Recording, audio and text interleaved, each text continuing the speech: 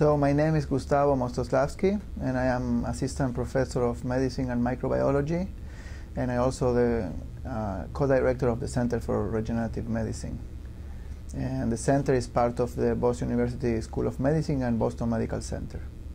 So my laboratory is affiliated with a section of gastroenterology as part of the Department of Medicine, and is involved in doing research that has to do with pluripotent stem cells, which is something I'm sure everyone in the CREM talks about, because this is a major focus of the center, of the CREM. So we work with pluripotent stem cells as a way for us to study different diseases, mostly diseases that has to do with the gastrointestinal system. So gut diseases and liver diseases. So I grew up in Argentina. I was born in a city called Tucumán in the north of Argentina. It has a big, it's a relatively big city in the center of the north of Argentina, so there are big universities. And when I was finishing my secondary school, I was always very curious. I used to read a lot of physics, and I was a big fan of Albert Einstein. We don't have a lot of pictures here. But I wasn't sure that I wanted to do physics. It was a little bit too abstract for me. So after looking into many different other things, I got really into biology and started to understand what's going on basically in the human body. So one of the diseases that we work on is a disease that has to do with mutations in a gene called APC, but it's very important because it's one of the most important genes related to colon cancer. So we try to study colon cancer in a petri dish by using these pluripotent stem cells that we can make from patients that have mutations in this gene APC, or we can create the mutations. These days there are incredible toolbox for modifying genes, and we use these tools to create the mutations ourselves, and then we go and make these pluripotent stem cells and try to use these stem cells to create, in this case, intestinal organoids, it's called, which is basically like trying to recreate a gut in a petri dish. And by doing so, then we're trying to better understand why a cell become a cancer, what are the cellular events, the molecular events, and we basically try to do all that while also having fun in the lab.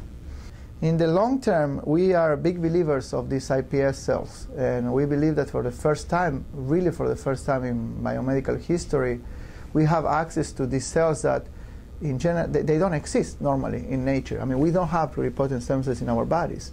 But through this discovery of Dr. Yamanaka in 2006, now we can create those cells in the lab.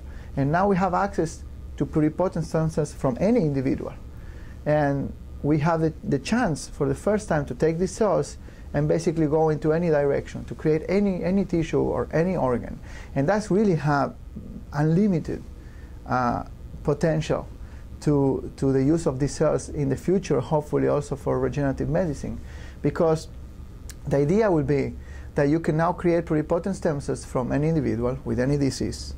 And now, if that person has a disease of the gut or a disease of the liver, and you want to fix the disease of that individual, we have now the tools to go to these cells and fix the genetic mutation. You can do that now.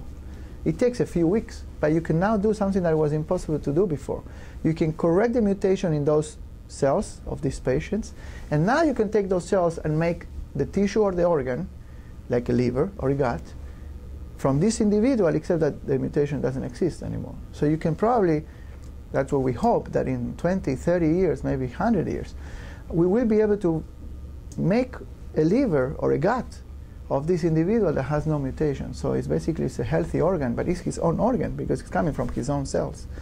So he will receive the cells basically as his own, but without the disease anymore. That's the long-term dream that we have.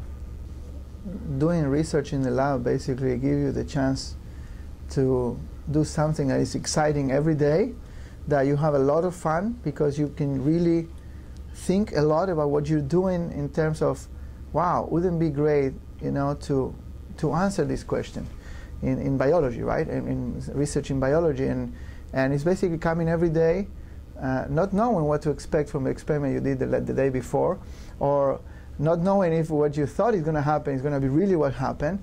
And no matter what happened, in general, that answer, it's a result. So even if the result is not what you expect, or even if the result is what you're looking for, both cases are still great because you're always going to learn something new.